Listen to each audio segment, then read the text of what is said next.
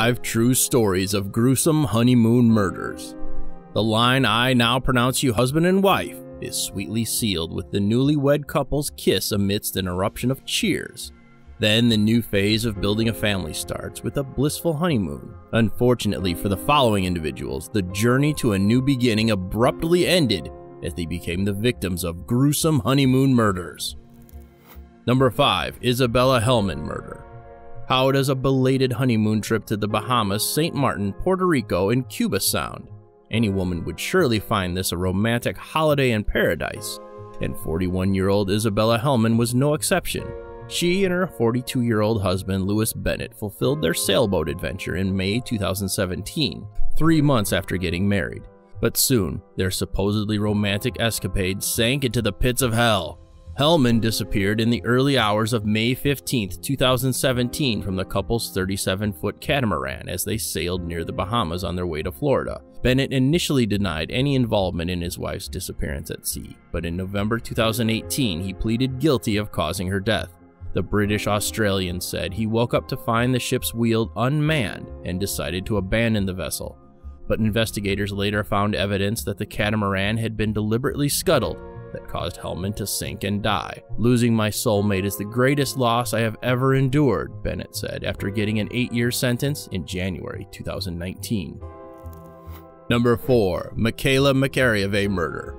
Mauritius takes pride in its tourism sector, so the island nation has been a favorite honeymoon destination. But in January 2011, it notoriously became the setting of Michaela McAreavey's murder that attracted international media coverage. After all, Michaela was the daughter of Mickey Harte, a distinguished football manager from Northern Ireland. More significantly, she was the first tourist ever murdered in Mauritius, 12 days after marrying her longtime love John. The couple was staying at the Legends Hotel in room 1025, where Michaela was found strangled to death on January 10th that year. John recounts that after they had breakfast together, he played golf while Michaela sunbathed. After their lunch, Michaela went to their room to get some chocolates but failed to return. John soon found his wife's body laying in the bath, cold and dead.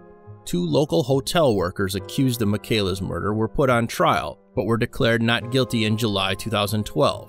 The prosecution and police still believe Michaela was killed after surprising thieves stealing from their honeymoon suite, but no justice has been served yet until now. Number 3. Helga Conrad murder. Many women have enjoyed being a wife for a lifetime, while Helga Conrad was one for just a few hours. No, she didn't divorce her 21-year-old Dutch husband Ernest Dumoulin. Helga was killed by Ernest on their honeymoon night. The 19-year-old German girl's parents disapproved of their whirlwind romance, so they eloped, moved to an Edinburgh lodging house, and tied the knot on Friday, October the 13th, 1972. That night, the newlyweds strolled at the Salisbury Crags cliff, perhaps for a little romantic stargazing. But just hours after saying "I do" to Ernest, Helga fell to her death 100 feet down the cliff and was found by a sailor. According to Ernest, his wife slipped and tumbled, but the truth was soon uncovered when a letter and a £412,368 note worth of insurance was taken out on Helga's life the day before were found in the couple's rented room. Insurers revealed Ernest tried to claim on the policy the day after Helga's death. He was found guilty and later admitted to pushing Helga to her untimely demise while he was serving life in prison. Number 2. Annie Dewani murder. South Africa's economy is reliant on tourism, yet its murder rate is on average 46 per day.